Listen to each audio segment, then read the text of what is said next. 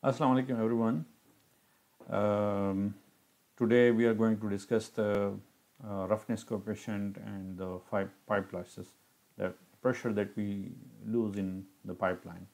So first you have to go to online. I am going to put there the pipe flow and Hazzen William formula. Here you will get an online calculator also. So now you can see that the formula is already there, right? And if you go down there, then there are some variables. If you put there your variables and you just click calculate, then you will get the answer, right? So but this is how I do online, but let me show you some you will go to this side. Let me zoom in.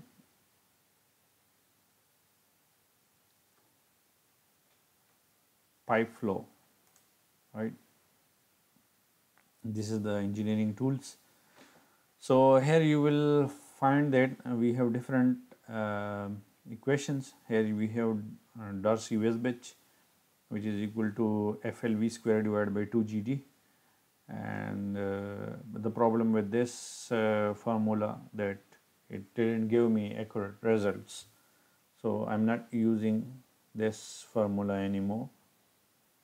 I'm using not the Modi chart, that is very confuse you, and I'm using Hazzen William formula. In this formula you have a coefficient of the C factor, this one. You have length, and you have discharge, and you have dia pipe, internal dia pipe. So there are four variables, three variables. You can say four variable. Even C is the roughness coefficient is a variable. So in this formula, let me zoom in. This formula HF is equal to FLV, 0.002083 multiplied by length multiplied by 100 by C, power 1.85 multiplied by discharge, power 1.85 divided by diameter, internal dia, power 4.86.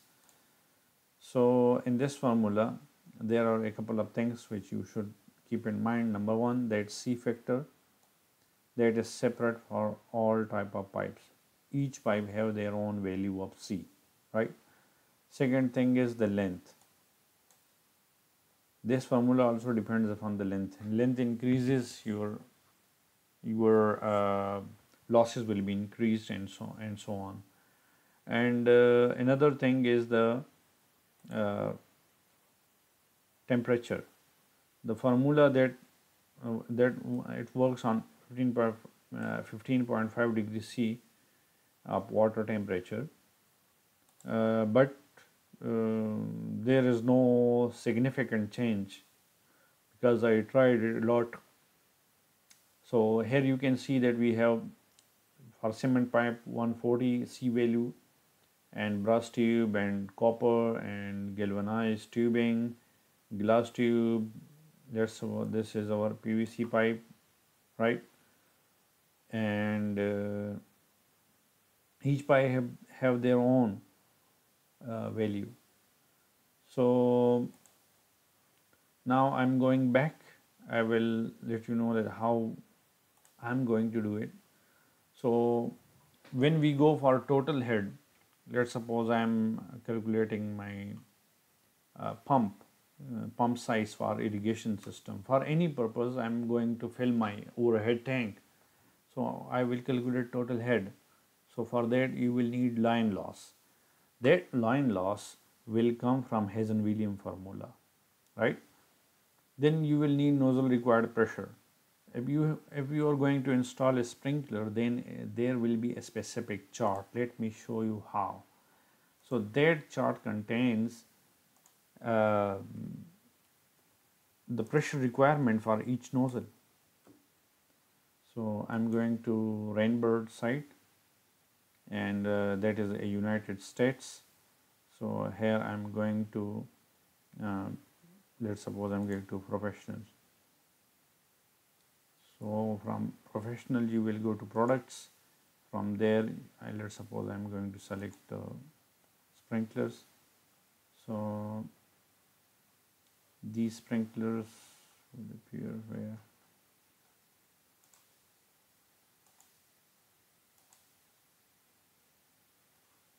So I am going to rotors. Okay, there is something wrong. So each sprinkler will contain their own chart. Let's suppose I am going to 5000 series, right? This is a very good series, and you will find I'm facing some problem in my internet, but it's working again. Okay, here you will come down and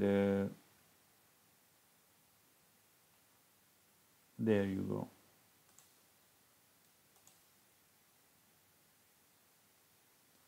So in this diagram,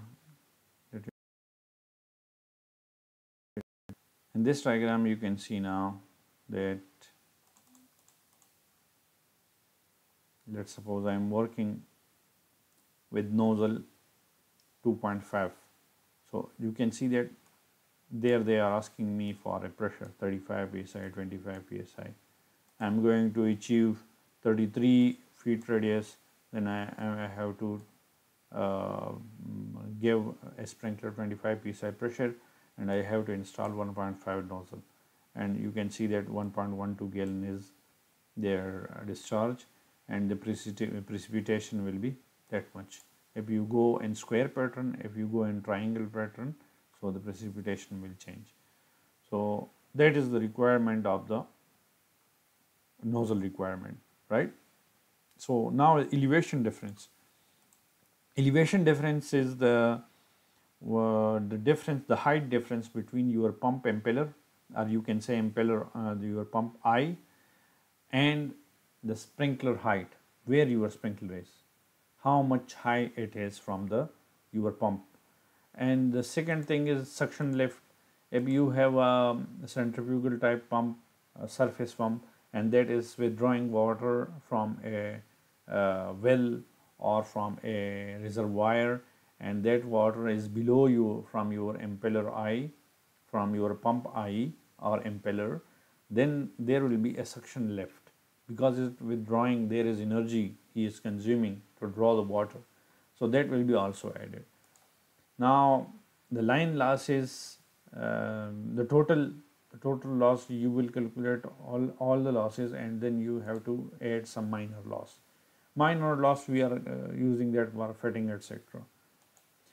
Okay, now so the loss, the head loss in pipe, that is the Hazzen William formula. I changed that a little bit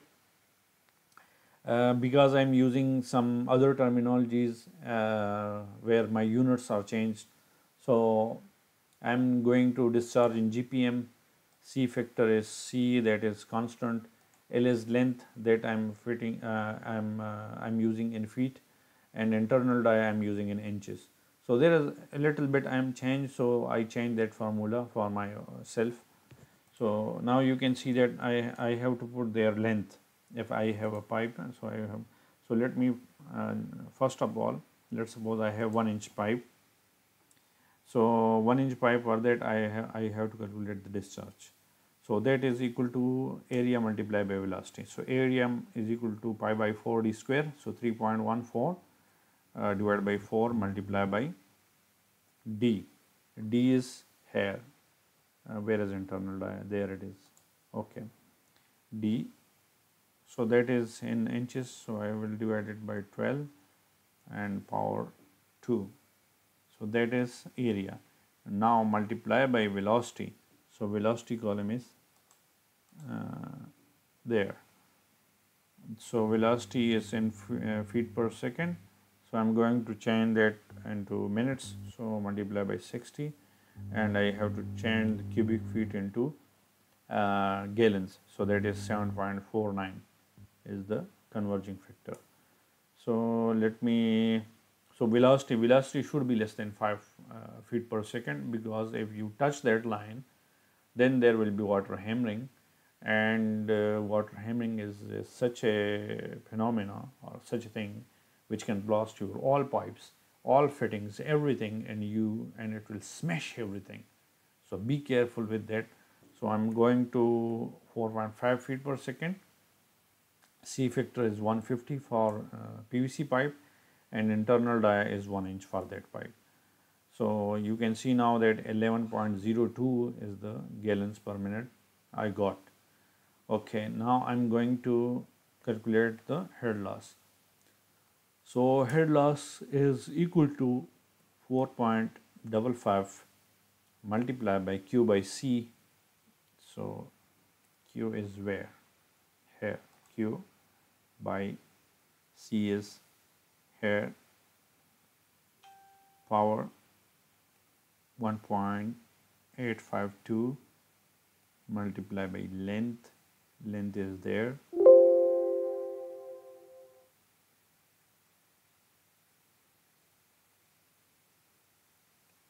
multiplied by length divided by internal dia. Internal dia is here, power 4.87. Okay, now that is 0 0 because I didn't enter the length. Let's suppose my length is 2000. Let me check, there is some error.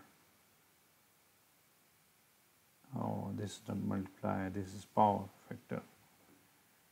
And that is also power. Okay, so everything is now fine. So the formulas are set now. I have just dragged these formulas down, but I have to change the dia pipe. So that was one internal dia, and the rest will also, okay, 1.5, 2, 3 and 4. Okay, now I'm going to put there anything. Let's suppose 100 and 100 and 100 and 100 and 100, right? Now you can see that we have differential loss. Here we have 3.6, 2.2, 1.6, 1, 0.7, right, in 4-inch line. These are the calculations from internet, but I'm not relying on internet because there are some errors. They are not taking your dia, the dia, etc. You will face problem in there. So I'm using my own calculation.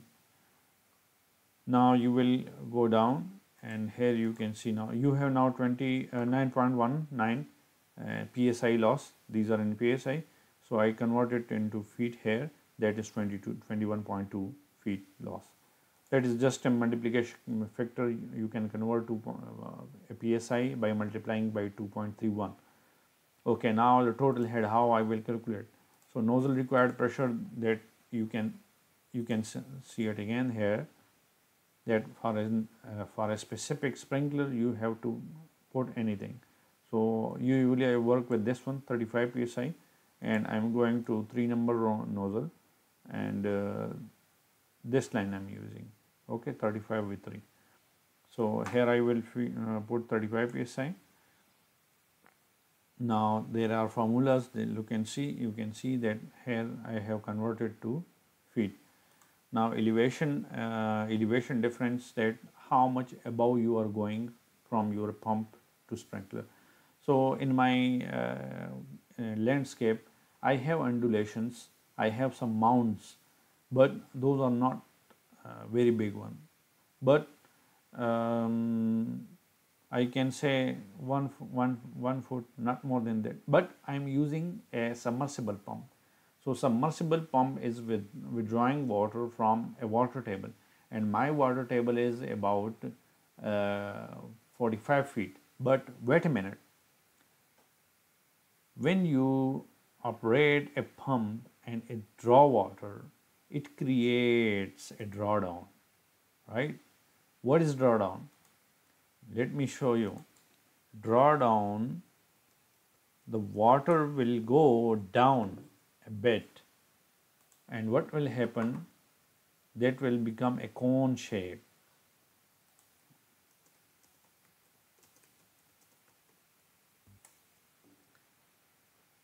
Like this.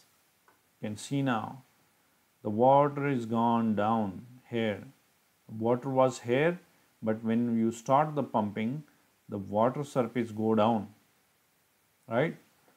So you have to be careful with that, otherwise you will face a problem. So my water table is 45 feet, but when I am withdrawing water, my water table is going down about 65. So I am writing here 65 plus 1 feet. 65 is my water table, and 1 feet is my, on top of the ground is the elevation, right? Suction depth is 0 in case of submersible, right? Line losses that we have already calculated above, that came here, and 20% I am using the special loss which is covering the fittings, etc. So that is 4.24 foot, and total head is the summation of all these, so that is 172 feet. Now you can see here that I have already calculated. So in all these calculation you must be careful, and number one is these two lines. You should not be do any type of error there, and you must be careful during the selection of internal dia, right? Most of the pipe, when you say internal dia, they will give you a pipe, but maybe they will refer you out external dia. Let's suppose when you go to millimeters pipe, like 32 mm pipe. So when you will say 32 mm pipe, that 32 is outer dia. That is the outer dia. It is not the inner dia. So you must be careful. This is the internal dia that we put here in the formula. And second thing is the velocity. Velocity should not more than 5 feet per second. Otherwise, you will be in trouble. So these are a simple calculator that I have made for my own work. And once you got the head loss, and once you got the discharge, then you can easily calculate the pump also. So thank you for listening, and please subscribe our channel and like the video. Thank you. Allah Hafiz.